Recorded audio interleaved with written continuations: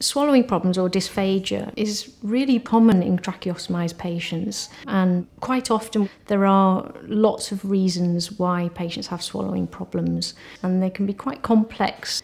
So having an early swallowing assessment from speech and language therapist is so vital, because consequences of not picking up swallowing problems leads to worse outcomes for patients and often prolonged length of stay. What we're trying to work out is why they have a swallowing problem. If we can work out why, we can work out what to do to fix it. The best and most accurate assessment tool is FEES. FEES is Fibreoptic endoscopic examination of swallowing.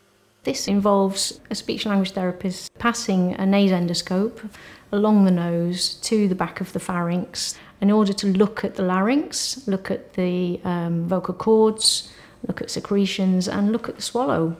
It's also really, really helpful for the whole MDT management of the wean. And if we pick up intubation trauma and edema and vocal cord palsies, this can actually affect what we do in terms of weaning and decannulation.